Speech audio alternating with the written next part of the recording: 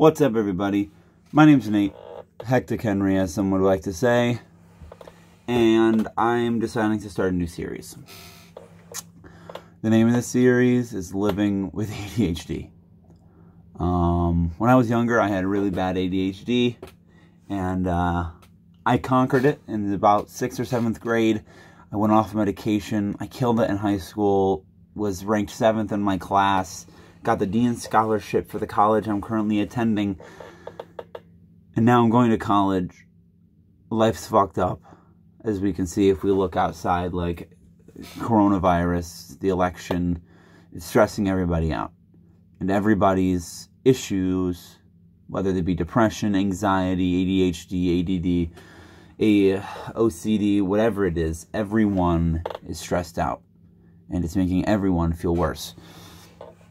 I decided I'd start a series that's about mental health awareness. It's about the fact that I live with it. We all do. Everyone has something wrong with them. And I'm just here to talk about me. So, I'm just going to get into how I felt. It's going to be a weekly series just about how I've been feeling that week, what's going on in my life. I'm going to start from the beginning of college this year. So college started, I felt super motivated, felt super ready. I was going to have in-person classes like every other week. It's going to be a good time. I was excited to meet people. I was excited to make friends in college. I attended college, SUNY Oneonta, here in Oneonta, New York. And I never even got to go to one in-person class.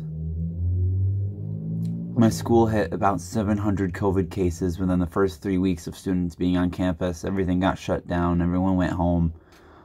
So now I'm stuck in Oneonta with my job, with nothing really to do. And it makes living here difficult. You try to grind on your classes and there's no motivation because there's no one around you to associate yourself with that you're both going through those issues. So, recently, I made the decision that I kind of want to go back on medication. Something that no one should be ashamed of and something that I'm trying to not be ashamed of. I always thought of myself as strong because I didn't have to be on medication, but that's not how it is.